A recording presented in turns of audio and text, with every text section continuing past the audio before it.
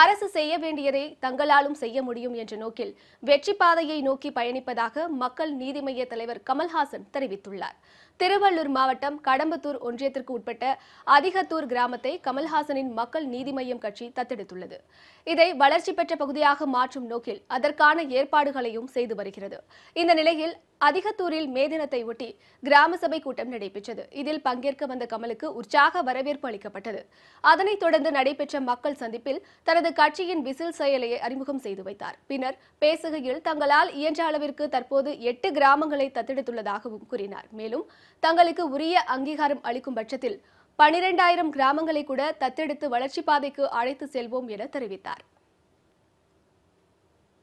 அரசு செய்ய முடிந்ததை ஒரு தனி கூட்டம் செய்ய முடியாதுன்னு நினைச்சிட்டு இருக்காங்க. முடியும்னு நாங்க காட்டப்போகிறோம். அதனாலதான் 12,500 கிராமத்தை நாங்க தத்தெடுக்கல. முடியாது. அது ஒரு அரசு பணி. நாங்கள் எங்களால் இயன்றது என்ன என்பதை யோசித்து வெற்றி பெற முடியும் என்று நினைக்கும் அந்த பாதையில் தைரியமாக நடந்திருக்கிறோம்.